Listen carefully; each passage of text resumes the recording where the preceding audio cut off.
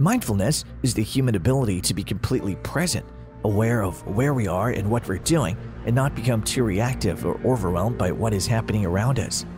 This practice is being practiced and is now more prevalent in our culture as people are trying to achieve a state of being. Imagine you're doing your homework and suddenly your mind takes a stroll and you start thinking of when you're married and have kids. Mindfulness takes you back to the present. It helps you to be aware of your present moment. Have you ever tried to become mindful? Did it work for you?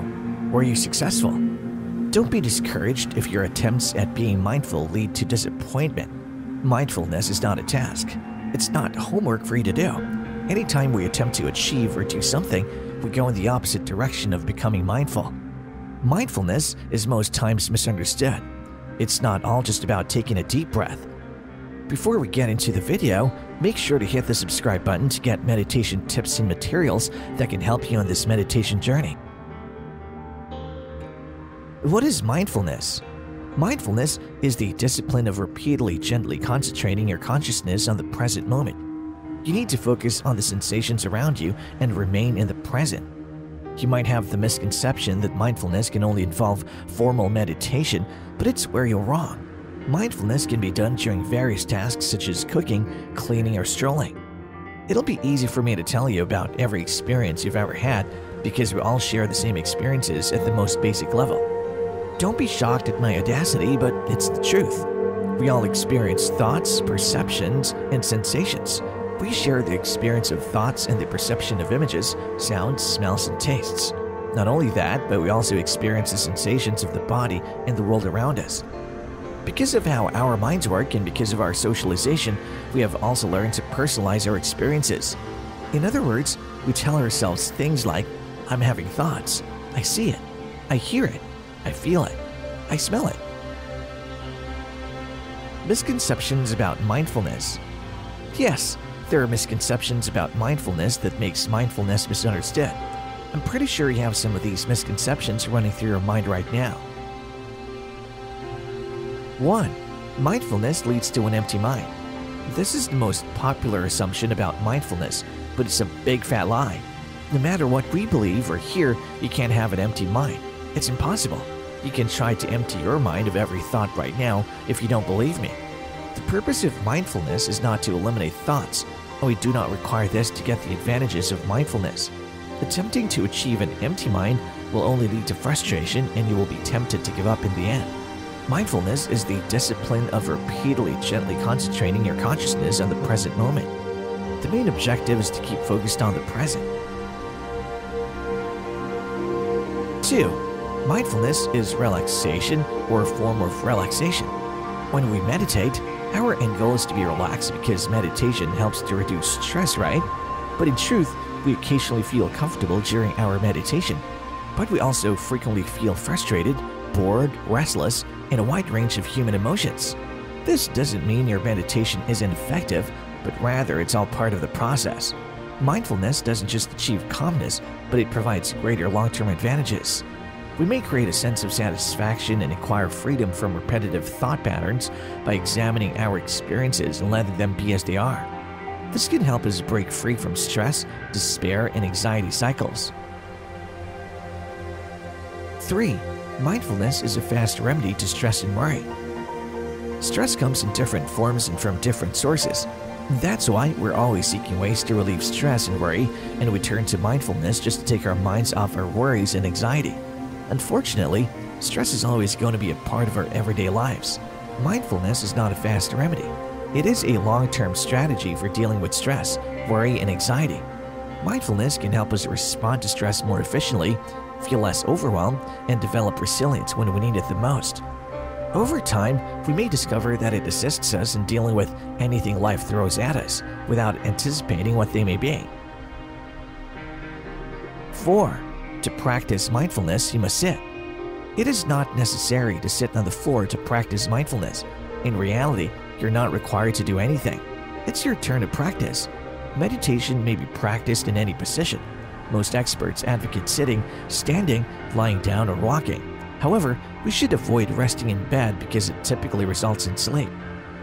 The most essential thing is to establish the right combination of comfort and awareness for your body. If you're not sure where to begin, we recommend sitting in a chair with your feet on the floor and supporting your back with a cushion or rolled up yoga mat. 5. Mindfulness is a religious practice. Mindfulness is not a religious practice. It can be done practically anywhere and by almost anyone. It has been scientifically proven to benefit the body, health-wise, emotionally, and mentally. It is also a practice that has been adopted by different religions for decades. These include Buddhism, Hinduism, Stoicism, and Taoism. Secular mindfulness is founded on scientific facts. This means that you are free to follow your religion whether you believe in it or not.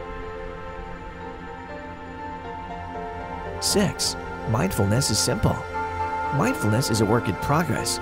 Even after years of consistently practicing mindfulness, there may still be difficult days, and they won't always come when we expect them to. Consistent practice over a long time is necessary to get the full benefits of mindfulness. This involves daily practice.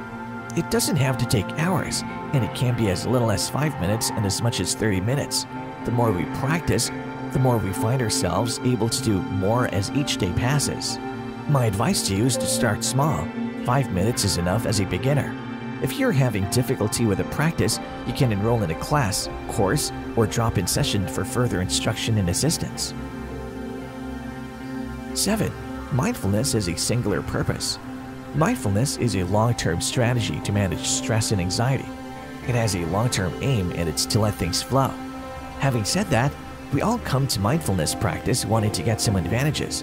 The more we practice mindfulness, the more we get better. It's a practice you have to stay dedicated and committed to.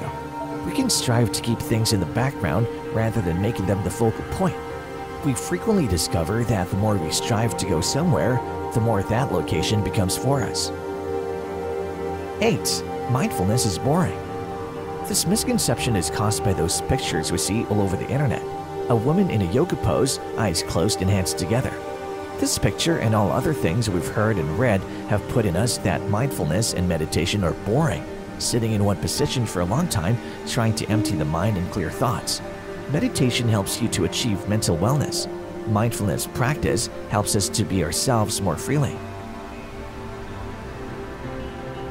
If your experience with mindfulness has been unsatisfactory, it is because you approached it as a chore rather than what it is. Don't practice mindfulness because it's the latest trend right now or because your mom forced you to. Do it because you genuinely want it. Mindfulness is something you should be committed to. You don't start today and give up tomorrow. Kick out everything you thought you knew about mindfulness and meditation and take out time to learn and understand what they're about. Be ready to practice what you've learned. Being attentive is being aware of yourself and your surroundings. It is also important not to personalize what you're aware of.